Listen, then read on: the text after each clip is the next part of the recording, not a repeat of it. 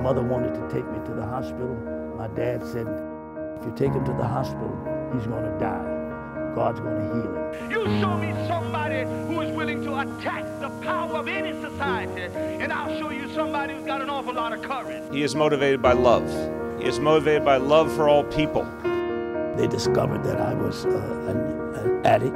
Herbert Daughtry, had it not been for him, there wouldn't have been many of us in this room.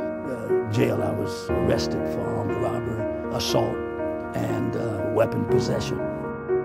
I had become addicted to heroin. I was engaged in all kinds of activities in order to secure money. And you take me from this day on and make me what you want me to be. I knew that I was changed, and I knew I would be different.